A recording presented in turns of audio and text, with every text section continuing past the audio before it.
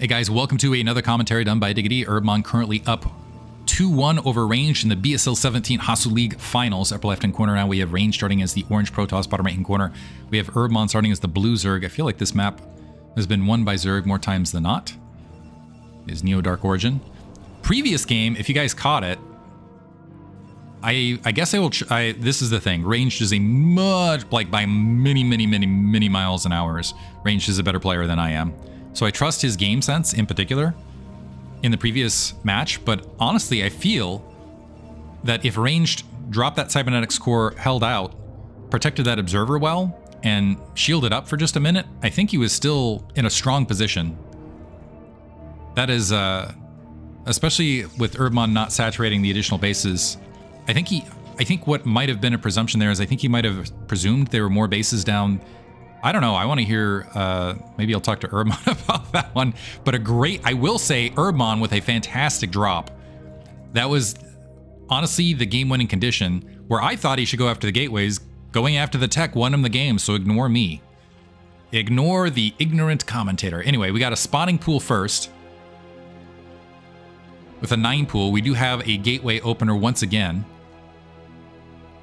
Probe making its way across. It is a 2-player map, so we'll be able to scout that rapidly. I kind of like the 9 pool opener on 2-player maps like Neosylphid, because then you don't have to worry about problems like cannon rushes and all sorts of other shenanigans. Drone starting to cycle its way out. It's a blockade. Oh, this is cute. Blockading the ramp to deny ranged information. Range trying to pull back and use the... He's got to be a little bit befuddled here. This is interesting, because this kind of puts Ranged in a scenario where he's like, what am I up against? He has to presume this isn't a 12 hatchery. That has to be the presumption here. So he's holding right this second. Is he going to drop a forge in response? The probe now sneaks in, sees the eggs morphing. You know what would have been crazy is if he actually morphed drones instead of Zerglings right there, and actually Ranged so paranoid that he just let that hatchery build. And the Zerglings are now in flight. We have the Zealot in the way, and that's really going to force Ranged to probably drop a forge first. Yeah. To create that full block. See if the Zerglings are able to take that left-hand corner. And we'll see if Range is aggressive and goes for the Nexus behind this. Overlord's cycling forward. Oftentimes this is an indicator that Zerg is planning on being aggressive. Zergling's currently looking for an angle, now surrounding.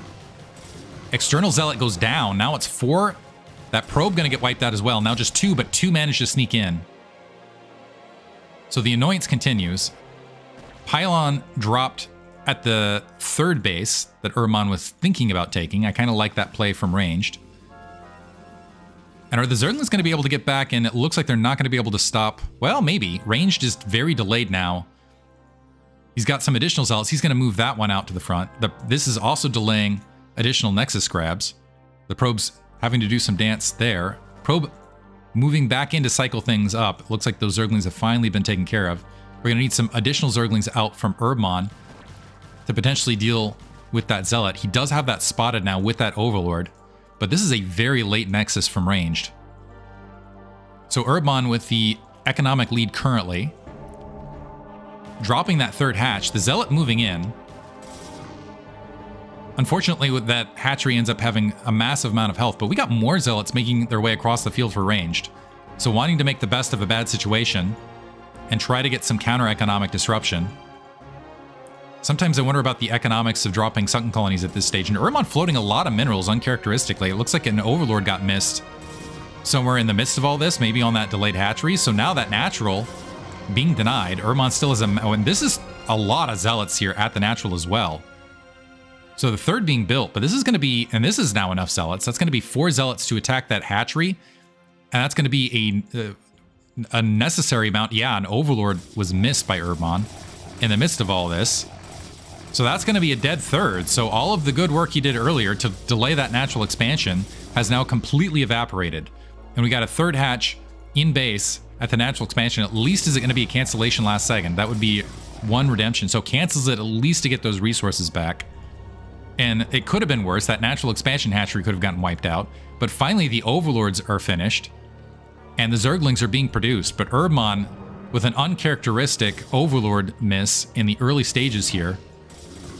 The Zealots trying to do what they can. The Zerglings waiting to group up and flood around this. Getting a good surround here. So Zealots not going to escape, at least one of them not going to, and honestly I don't know that the rest of them are going to have that much success. That third immediately being redropped.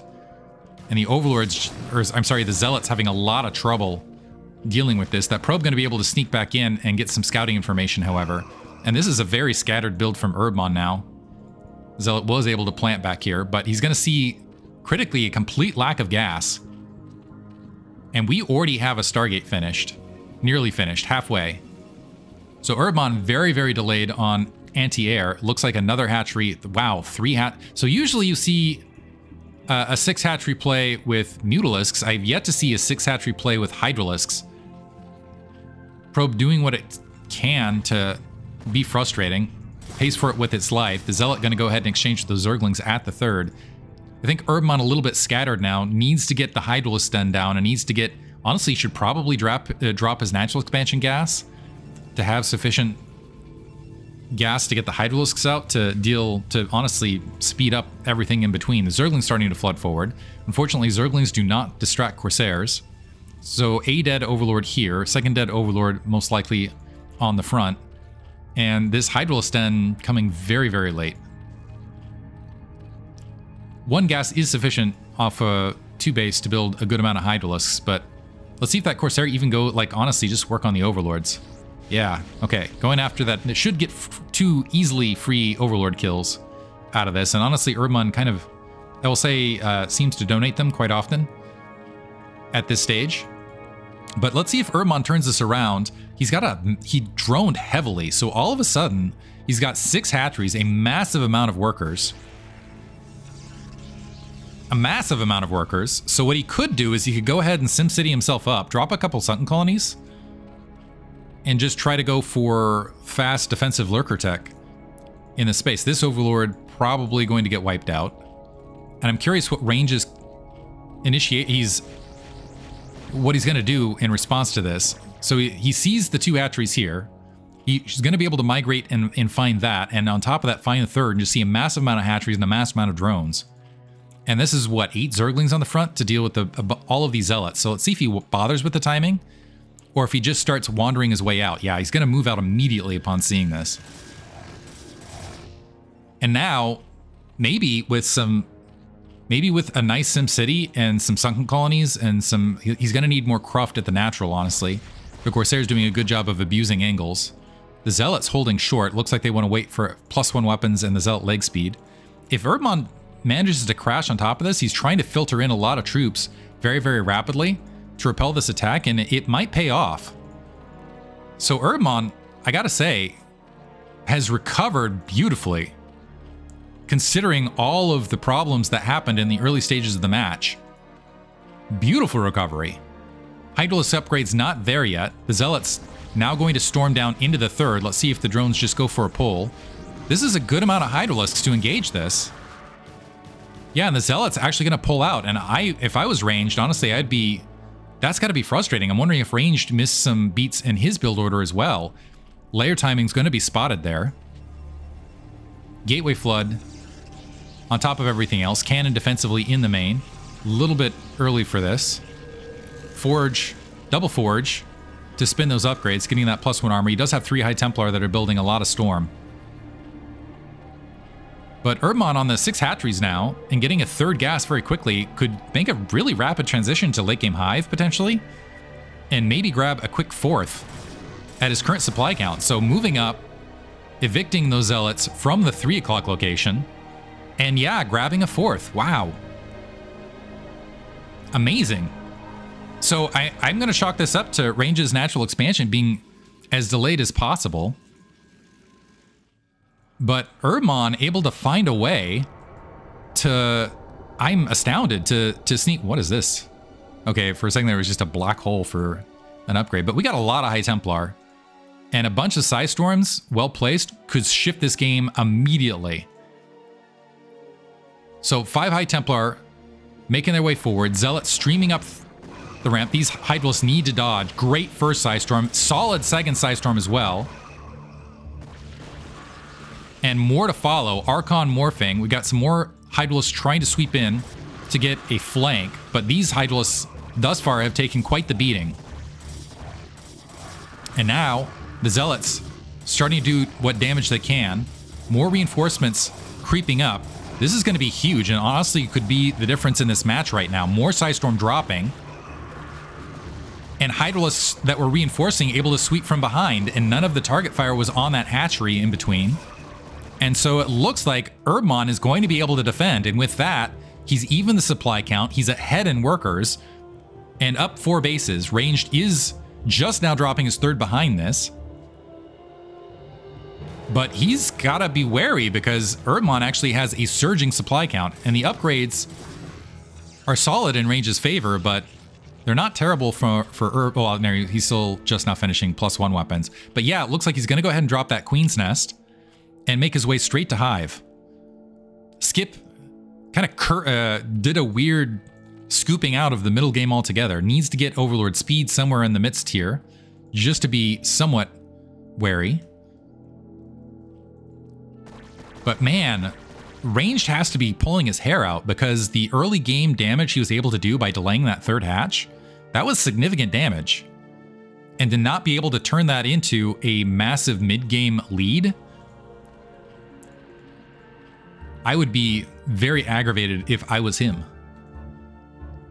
Cannons defensively going up. We have a good amount of gateways, solid count range for ranged upgrading. We do have some observers able to take the front. We don't have Lurker Tech out yet, just finishing research. Lurker's very powerful on this map and honestly can be a huge swing because of the narrow ramps. Psystorm's same deal, although the Psystorm not as effective, I guess, on that high ground of the third. Ranged maybe wanting to try to pick a fight over these ramps so he can abuse the Psystorm is maybe, yeah, I was moving up to go ahead and grab a fourth. The probe gets picked off, unfortunately for him. He guided the Hydralisks right to it.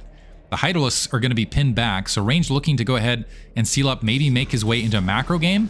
But honestly, that might play right into Urbmon's game plan, because you can see he's droning up heavily and making his way to Hive Tech. And this is well ahead of a transition to Reaver for Ranged. So kind of skimping a little bit on the Lurkers. He can skimp a little bit, honestly. He's got the defensive Sunken Colony, is just relying on the fact that Range doesn't want to pick a fight over a potential Lurker landfill right there. And so Range, yeah, staging up to try to engage at this 3 o'clock base, but just camping some units along the way. The Lurker's not quite finished. Now they're going to burrow. The Observer just in time.